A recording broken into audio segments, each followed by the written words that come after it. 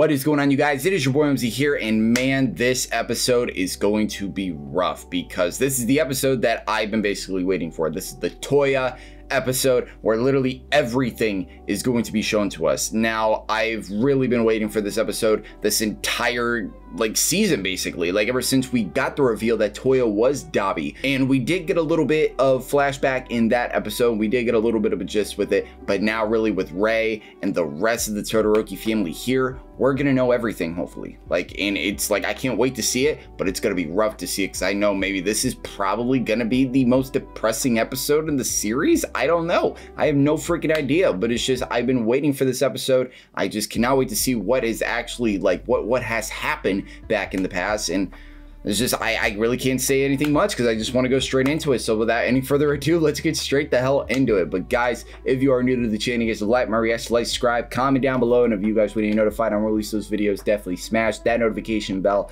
But with that being said, let's get right into the episode.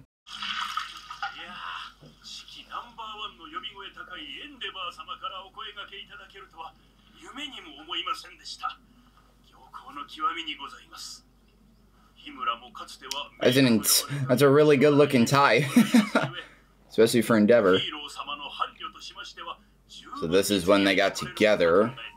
We're going this far back? Oh god.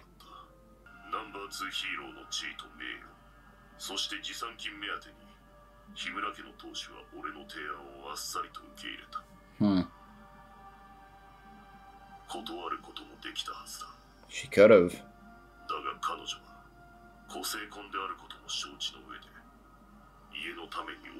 For the sake of her family. First time since the hospital.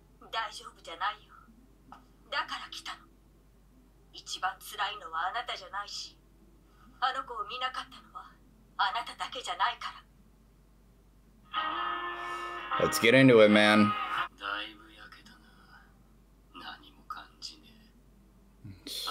Look at this dude.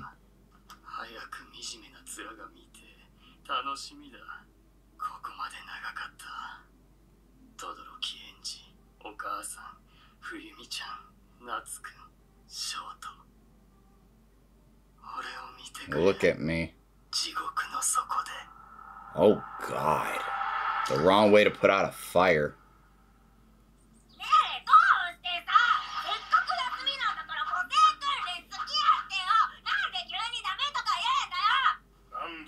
Told you over and over, it's for your own sake. Yeah.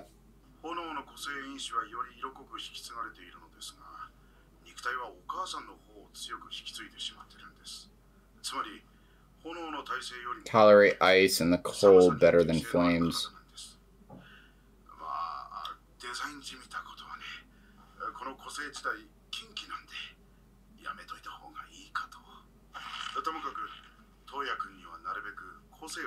But Endeavor was just too much set on trying to do what he had to do, or what he wanted to do.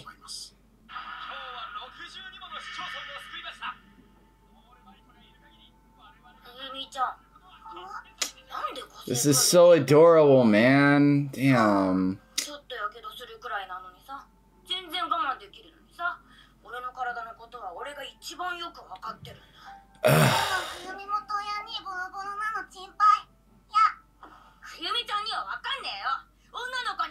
Girls won't understand. God, it just put Toya in such a difficult position, just with his father and just everything. And we've known that.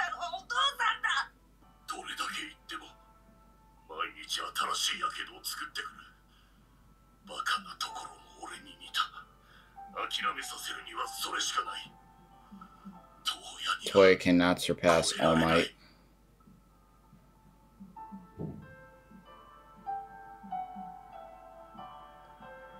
And as the days moved on, probably got worse and worse.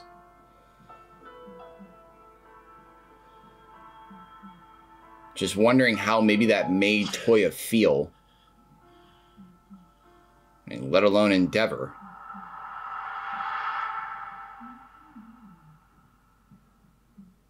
Look at that. Is this Todoroki finally? Yes, it is. These shots are insane.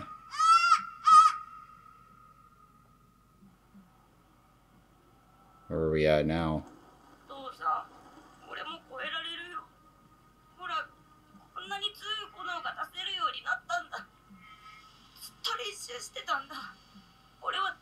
It drove him to... He tried to tell him, but it was too late, man.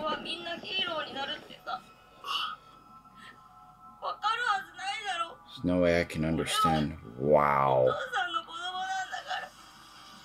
Is he not?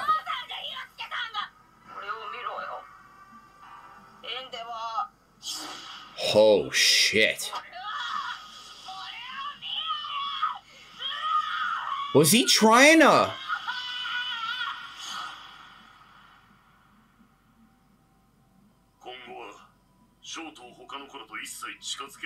Huh.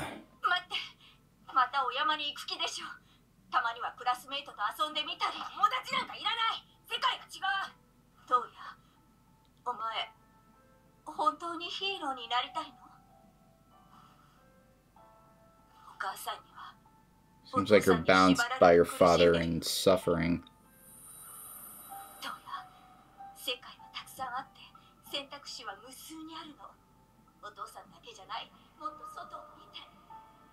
Just like what he was saying to him. What do you know?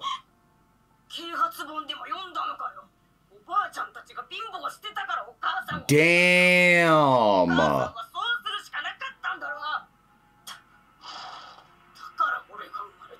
That's why I was born. Oh my God.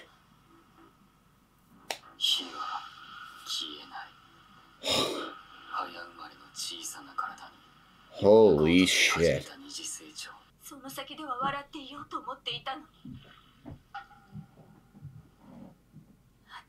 I couldn't stop him.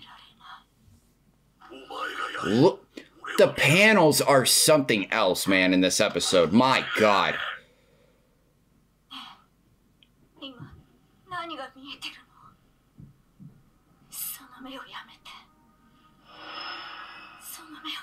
Those eyes, just like how Toya's eyes were. That moment again.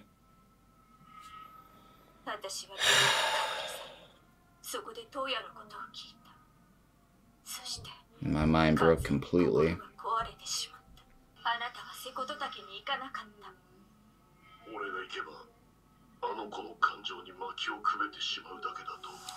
Probably would have got worse, yeah.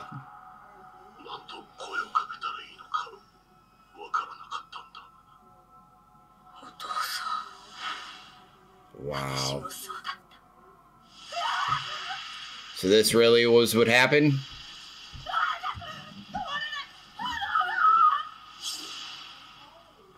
No control.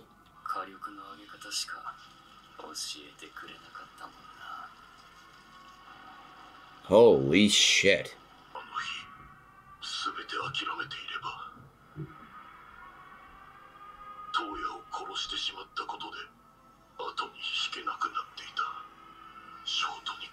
These panels are something else, man. For real. Like, I really have no words to say about these panels.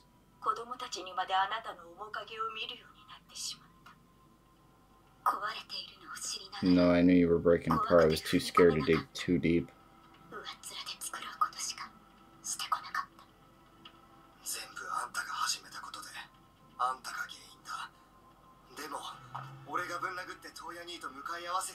So Natsuo is maybe gonna try to blame himself. Then again, you just can't do that. It's not yours to bear alone.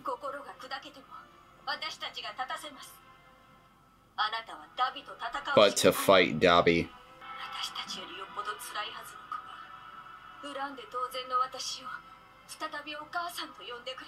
Yeah. The fight was lit, man. God, it's been so long. This is our family's hero.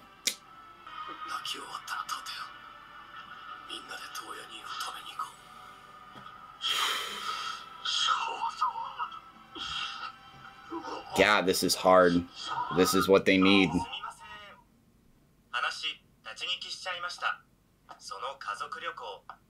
Who's this? Oh, Hawks!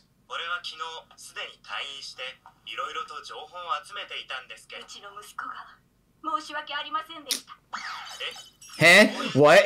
That's not when we came out.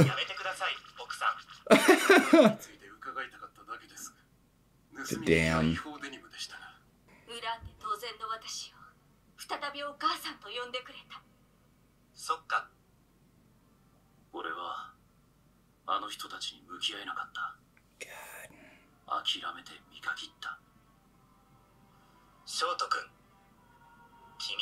You're so cool. Yeah.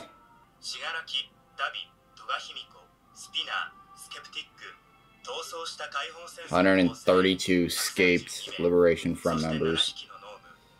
That's all that remains right now. Yep, all the other Tartarus freaking escapees. It's more hell than ever, and it's probably going to be more hell than we're ever going to get in this show.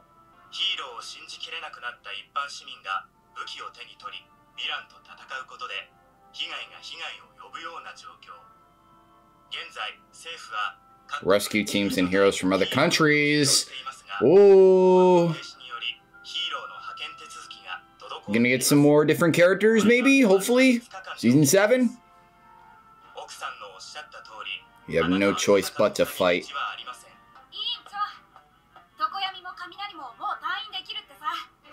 That's good. Hell no. Those arms are shot unless we can get some sort of support item or something. I really hope that's not his full name. Really shorten it to something like Dynamite or some shit. Yeah. All Might did. Yeah, All Might to the equation. I really wonder how close they're gonna kind of maybe get to finding out anything. I don't know.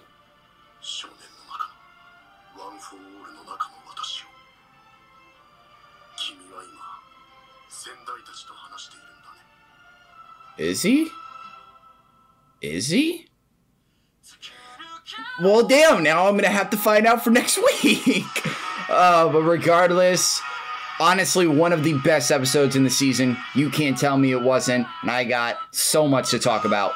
This episode was crazy for a lot of reasons. Number one, the visuals, and let alone the panels. Once I get the actual volume, which is probably volume 31, but oh my God, the panels were nuts. They were very, very beautiful. Bones did a really, really good job adapting really everything in here. I thought this was an incredible episode. Like, for real. I thought they hit a 10 out of 10 on this episode. I think that this episode was definitely in the top 5. Probably maybe the top 3 a little bit. I don't know. Maybe you guys can tell me or let me know what you guys think about this episode internally. But no, this episode was really, really sad and really, really brutal, as I was expecting. Now, with the Toya character, we've known that he had that drive, he had that motivation from Endeavor to try to impress Endeavor, to show him that he could surpass All Might, and just look how better he's gotten. But, like, not even the fact that just in his mind, because it was nowhere in his mind, that the amount of harm that he was doing to himself,